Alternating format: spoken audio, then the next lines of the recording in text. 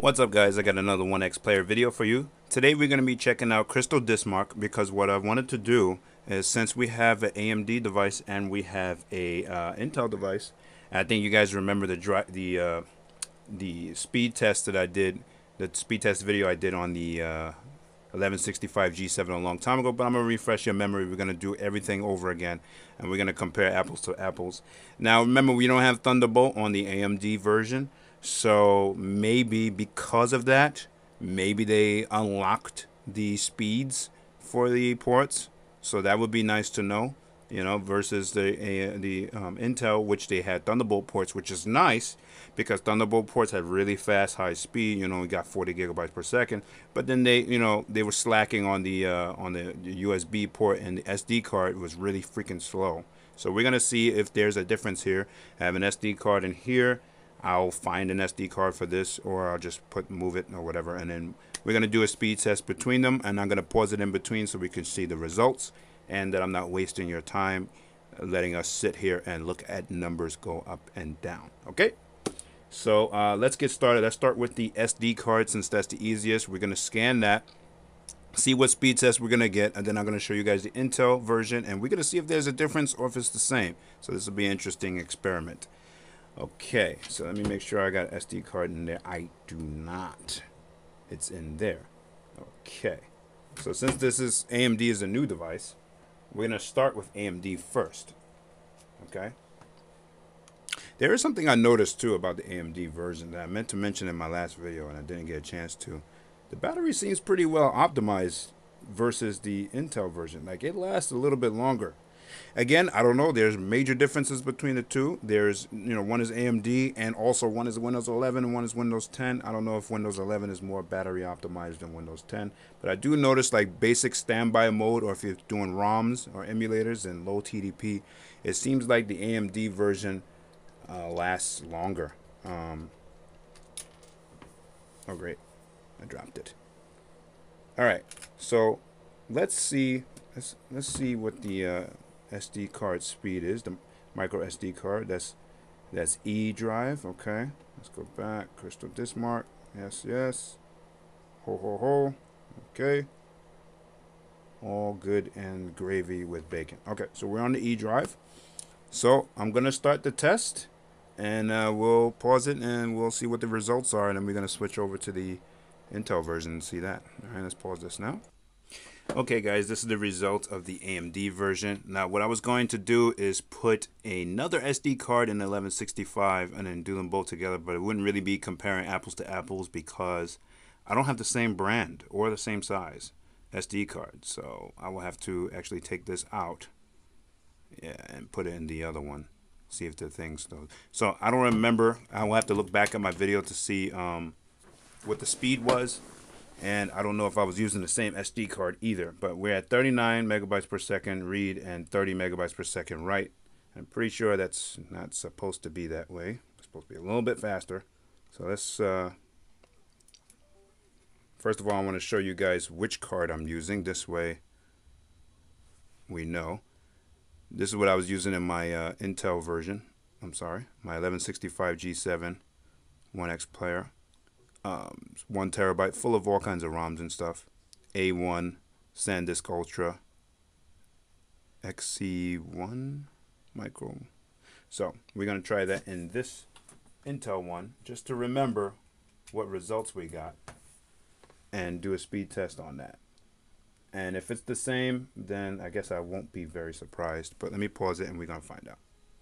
Alright, guys, as you can see so far, there is strangely a difference. So we got the AMD with the 39 megabytes per second, and the 30 is the write speed. All right. And then we got the Intel, that's 29 and 26, using the same exact card. So what does that tell me? That tells me that there is a difference in the ports because it's the same exact port. So, but keep in mind that one is Windows 11 Pro, which is the AMD, and one is a Windows 10 Home, which is the Intel one, and one, and so I don't know if that makes any difference, but that should be worth noting. So this is not exact apples to apples. We're not in the same OS.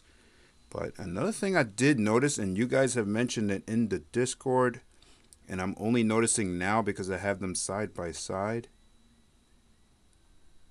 is that the Intel does emit kind of a bluish hue over everything. And I didn't notice that until I'm looking at them both the same exact picture side by side. Now, you're probably not going to be able to tell this from my camera, but the AMD looks like it has a better true color, I guess you can say, whereas the Intel has like a blue hue over the character's face. It's very obvious. So everything has a slightly blue hue when you're looking at them both together. Also know that the AMD seems a little sharper as well, but that could be something to do with the AMD settings maybe. I don't know. Little strange, worth noting. Just wanted to show you guys. So here's a side-by-side picture. You can freeze it in terms of for the speed.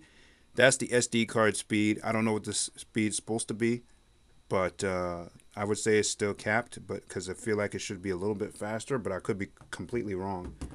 But same exact SD card in the SD slot, and we got much higher speed, over 10 FPS. I'm sorry, 10 megabytes per second difference on the read speed, and on the write speed more than 4.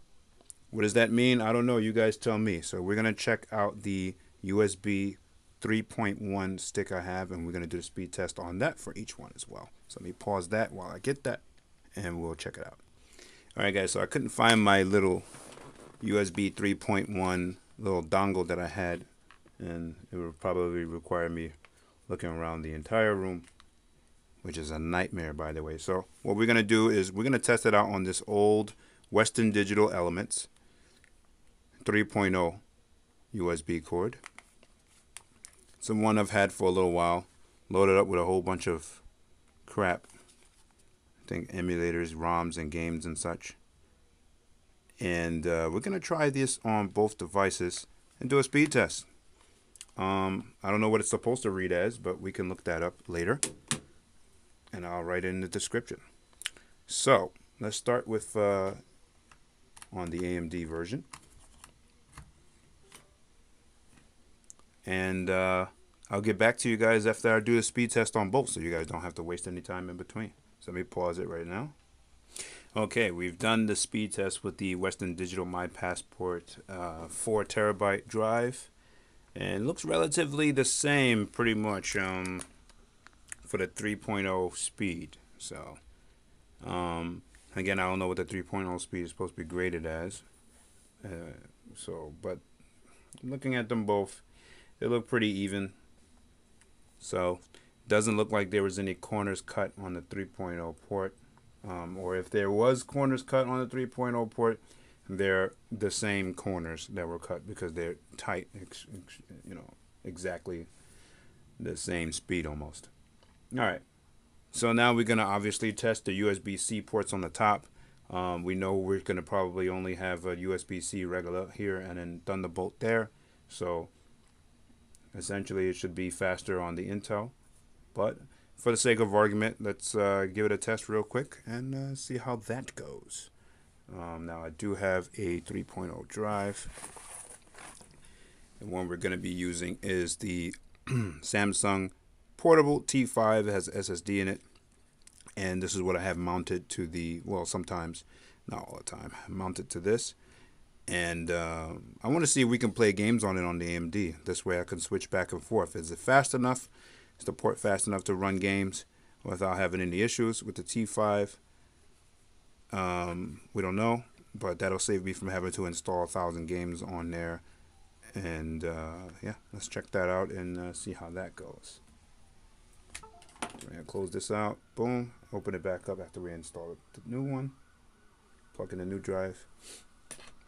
I don't think the ports are going to matter because they're both the same port, but so let's just try the one that's not a charging port and see how that goes.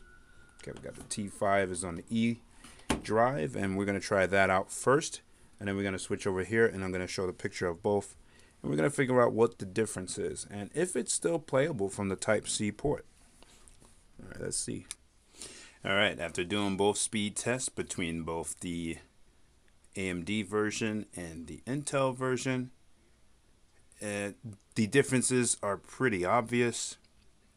We have around the same kind of read speed, okay, for the T5, and then the write speed just skyrockets past the AMD version. This whole side is just complete dominance. So transferring things, I mean, write speed is much faster. What does this mean? I think we should be able to play things fine with 151 megabit per second speed for write speed. That's just transferring. The read speed is still good. So as long as you use your old OneXplayer to transfer the files or the games, or download directly to the SSD, and then just plug it into the new OneXplayer and run your Steam games from there, the read speed is just fine. The read speed is almost perfect. Let's bring this a little closer. Let me unplug this SSD. Now, what I did notice is that the fan speed, the loudness of the fan speed boosted really loud on the Intel version during the test, whereas it stayed the same with the AMD version. So that's something. But the fact that they both have the same read speed just tells me that these ports up here is probably USB 3.2 ports, which are, I believe, 20 gigabytes per second, versus the Thunderbolt ports, which is 40 gigabytes per second. And but that shouldn't alter the write speed. It should be around the same. So I don't really know what to deduce from this. So again, the AMD version has a lower write speed, but around the same read speed as the Thunderbolt on the Intel version. Okay, but other than that, pretty much identical using the T5 SSD, which means you should be able to play games on both devices and not have any hiccups if you're using the Thunderbolt port. Okay, and if you're using the T5, which I like to use, you could just mount it and on the back or something with Velcro, and it'll work pretty well. So what I can use is the same T5 for both, because I got two different Steam packages on each one. So, and the saves for those are either in the cloud or in my documents folder. It doesn't actually go to the device, to the games folder. So that's something to think about if you're going to have two different devices like this. But there is a difference. And there you have it, guys. So I just wanted to do those tests for you. My battery is about to die on my phone. I got some more videos I'm going to do for you, some Call of Duty and stuff. And I'm going to be collaborating with a couple of other YouTubers, Project SBC and MVA, and we're going to be doing some Call of Duty gameplay, hopefully by sometime this weekend. And yeah, so a little exciting. I just got to set that up with the AMD. Alright guys, thank you for watching, and I will see you guys in the next video. Is there anything specific that you wanted me to test between the two of them? Like any particular game, or some kind of benchmark? Let me know, because otherwise I'm just going to go back to emulations and testing out the games that I know work with AMD that don't work with Intel, and all the stuff I was already doing. Alright, thank you so much for watching. I'll see you guys in the next video.